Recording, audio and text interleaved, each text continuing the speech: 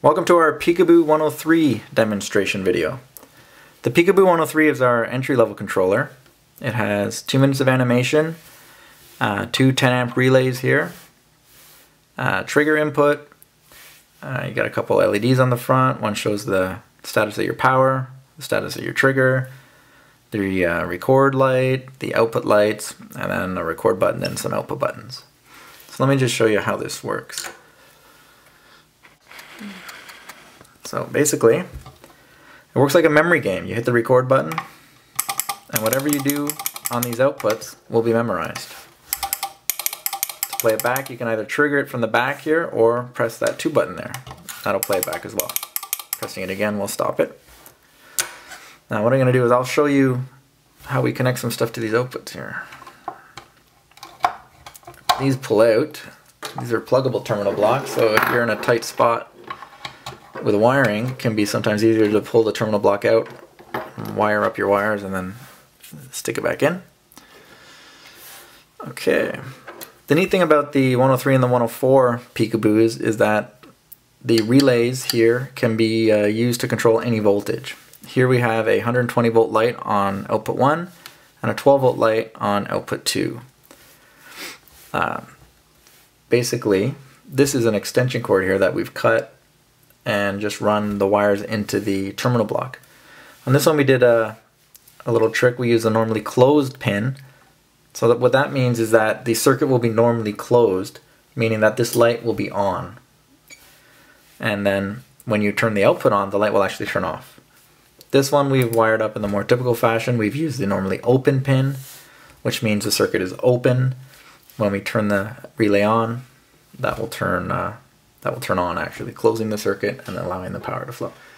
These can be anything electrical, so it can be a pneumatic solenoid, it can be a fan, a motor, it doesn't have to be lights. Anything that can be controlled by an electric switch can be controlled by the picoBoo.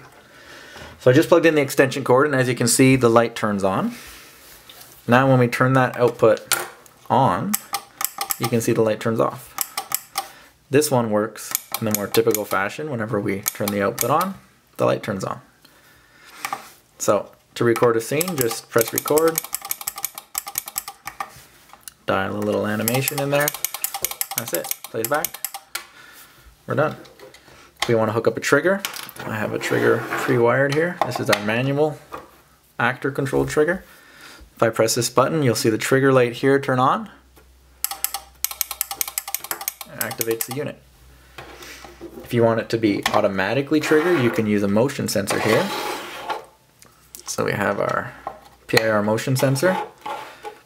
These take a little bit of time to warm up, probably about 30 seconds, so we'll let that warm up there.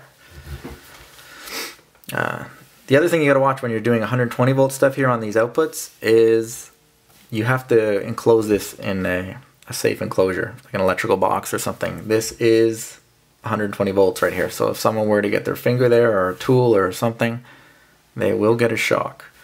So you have to make sure that you put this in a safe place, make sure no one's gonna get shocked or you're not gonna start a fire or something. Alright, it's not quite ready.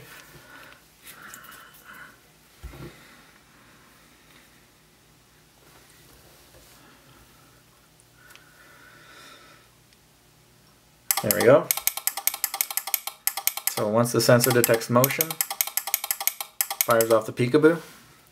The neat thing you can do with these sensors is you can actually cut a hole in a board or a wall and put this behind the hole facing towards a pathway or something, and then as the patron walks by, the sensor will pick them up and fire the unit.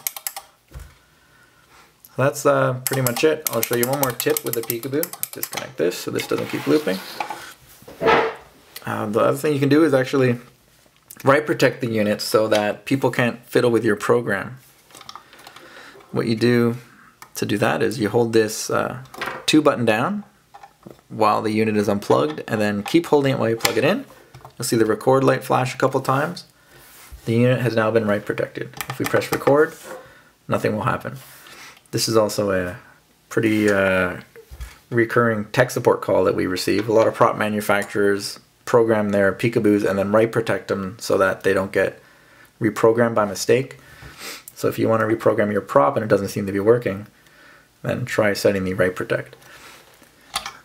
To put it back to a recordable mode, just do the exact same process again. Now we can record. Put our new animation in. That's about it. Thanks for watching our picoBoo 103 video.